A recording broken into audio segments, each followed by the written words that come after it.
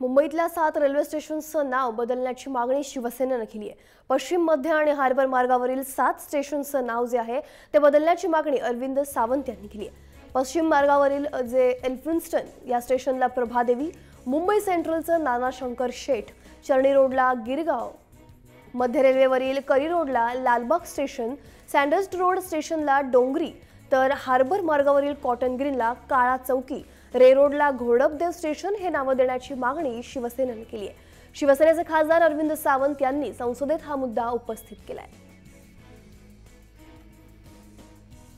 शिवसेनेने मागणी केलेली आहे मुंबईतल्या 7 रेल्वे स्टेशन्सची नावं बदलण्याची मागणी जी आहे आता शिवसेनेकडून करण्यात आली आहे। पश्चिम मध्य आणि हार्बर स्टेशन्सची नावं बदलण्याची मागणी होती आहे।